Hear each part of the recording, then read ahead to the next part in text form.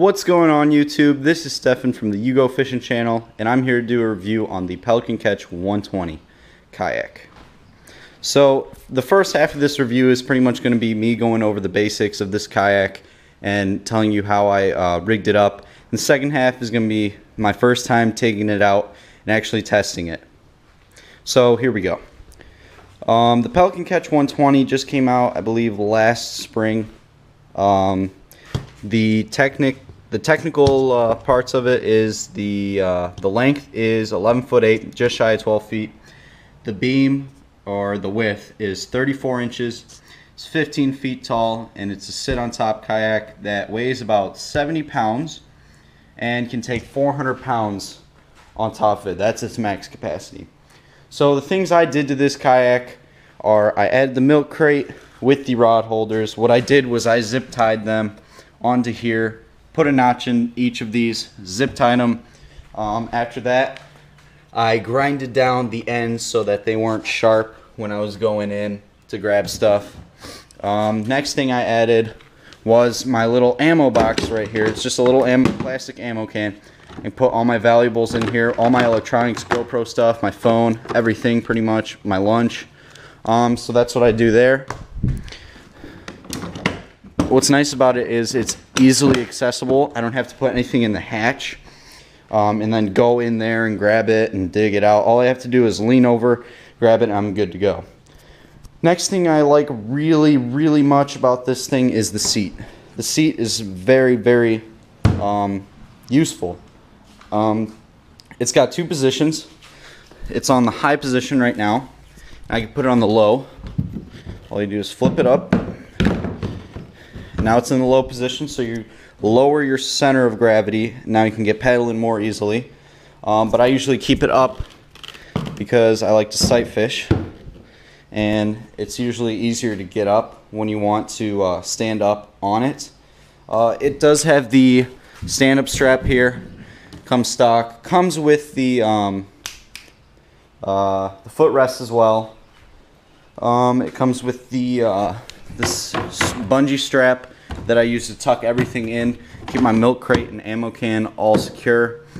Next thing it does, it comes with the flush mount rod holders. I keep my pliers in here, nice and handy. They don't fall through. They're always accessible. Another thing I actually added to this milk crate with those zip ties is little utility holders. I keep my scissors here, and I've got a sheath here with my knife in case I need it. It stays tucked in there. Another thing I added to this kayak was a homemade anchor system. 10-pound dumbbell tied to some cord. 2-inch PVC with a ring in here. It's just a pop-up ring. It breaks open, and then I unwind it to the desired length, twist it through the ring, and it stays nice and tight, as you can see. And the bungee lets it kind of extend when it needs to when those big waves hit me, so it doesn't jerk me around. So I just keep that tucked in here. And this bungee actually came stock with the kayak. It is a paddle holder, actually. I just keep my paddle on the other side, like so. So it stays nice and tight in here. And if I ever need to change the anchor to the other side because of wind or current, I can do that as well. It's an easy, quick change. What else? The other thing that I did actually was I added a little backup measuring system. I got some yellow electrical tape, marked every 2 inches and then an inch in between. So when I have my paddle set sideways like that, I can just rest the fish on top. Another thing about this kayak would be, another thing I added to this is the GoPro mount. I put the glued mount up on the top, so I have it face that way every time I get a catch. Another thing I'm thinking about adding actually is another one right here on the side. And then what I'm going to do is I'm going to have the gooseneck going down, and then so I can get all the underwater releases all the underwater catches for you while I'm landing my fish as well. And oh, another thing as well is the wheels. I've looked up these wheels, the kits and everything online. It goes for over 50 bucks. I'm not spending that kind of money to move my kayak around, so I made my own. All you need is some 2x4 lawnmower wheels and bolts. And the way this thing works is the bolts are pushed in. I drilled the hole into the side. Let me see if I can get this out for you guys. Alright, like that. You can see I drilled in, put a notch for my bungee to keep it secure. And then when you want to take it out of the water, you just take it out to the water. All you do is put it together. Put it together like this. Push it down. And it does have a little bit of play in it, but it's not enough to affect your steering, and it's not going to pop off on you. And you can do anything you want, basically. You can do it out of 2x4, PVC, whatever you want to do. Whatever you have. And all I do is I strap it under there. I put it underneath. And then I strap it up like this with the bungees. And it goes underneath like that. And then it's good to go. All I do is park my car in the parking lot. And then pull it out and I go straight to the water with it. I don't have to be running back and forth. And then I can take that apart and put it into the front hatch. Another mod I actually did with the hatch though is I added a little live well, or like a cooler. What I did was I took a heavy duty garbage bag, wrapped it around this lip here, duct taped it, and then duct taped it up the center so that I have access still in my hatch for rods and my wheel system. And if I catch a fish or something, I can just put some ice in there and let them. This goes all the way probably back to here. So that's a nice little rig that I hooked up. It's very easy to do. You might as well give it a shot. If you're into you know, utilizing all your space, or you want to make some kind of live well or some cooler that you want to keep underneath for your fish, because if you would have just, you know, thrown your fish down there, they'd slide all the way back and then it's just too much of a headache. This way, all I have to do is pull this bag up and I got all the stuff I need as well. I was actually thinking about drilling a hole here and putting a hatch in there as well. You know, I might do that later on. I'll let you guys know what happens with that. Just for extra storage. Maybe I'll make it waterproof seal there to keep my valuables. But yeah, pretty much other than that, that's the kayak. That's what I've done with it lately. So far, I just got it last week. I didn't have a lot of time to mod it. Just something to do, you know. Just something to get on the water with, make it useful. So yeah, enjoy my the video that I took at the lake. First line my kayak. I was pretty excited about it. It's pretty fun. And if you guys are thinking about getting a kayak for yourselves, it is worth it.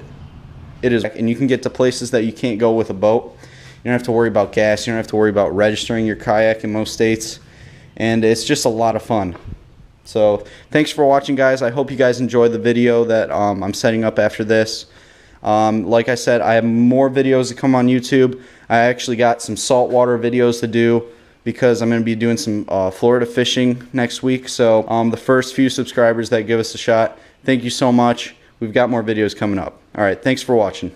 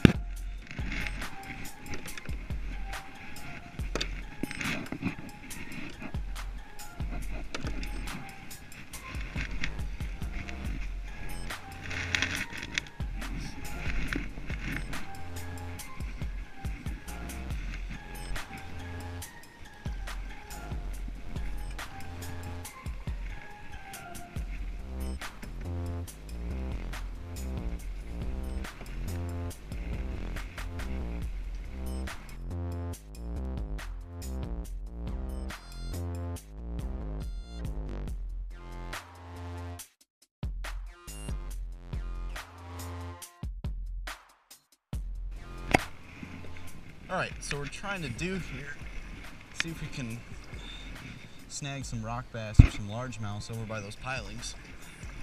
The wind is kind of giving me a hard time here, pushing me out into the lake. Originally I had the anchor trolley on the left side, but it wasn't giving me a good view to cast from, so I'm gonna switch on over to the right side with the trolley.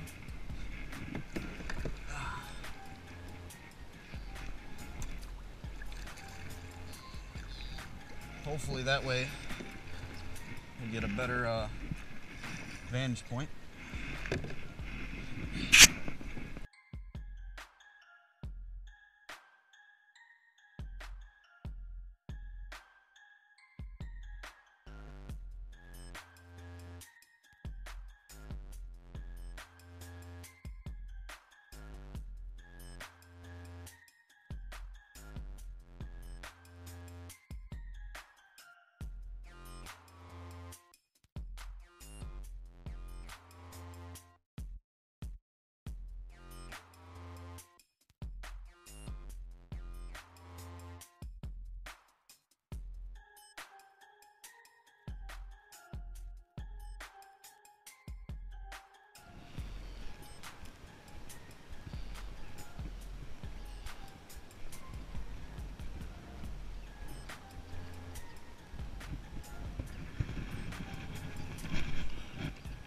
Windy.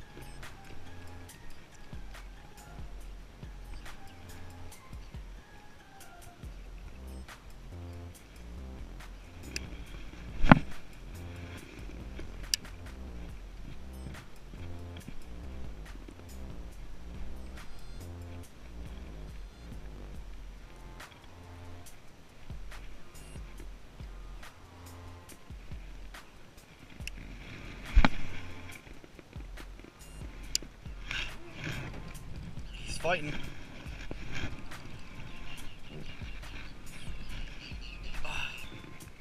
Looks like we got some here, guys.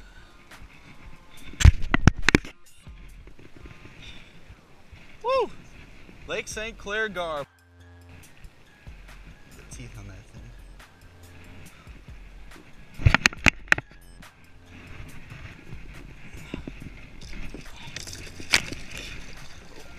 Still wants to run, still wants to run. Just let him run.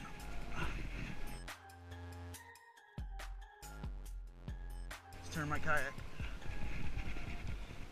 Let's turn the kayak. He's still going. I got him right now. I got him on a shad wrap, perch color. Just a little shallow diving shad wrap. Oh, I got him right between the teeth. Let's get him in the boat. Let's get him in the boat. Let's land this fish. Let's land this fish. Yes! We got him!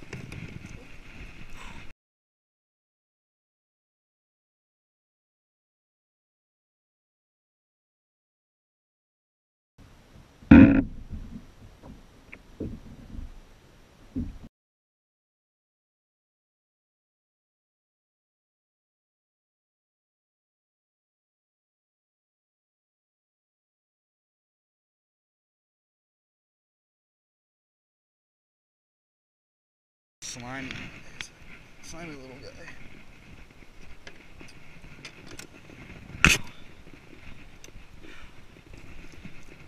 Let's get him out of this thing. Lake St. Clair, baby.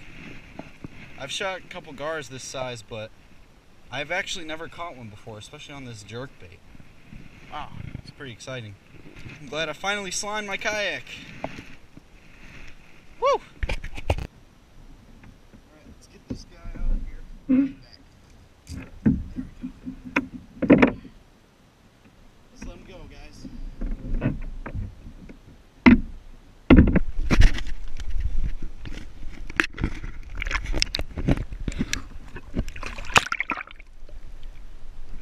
And he's gone. Slime the kayak. First one. Now let's throw it out for some more.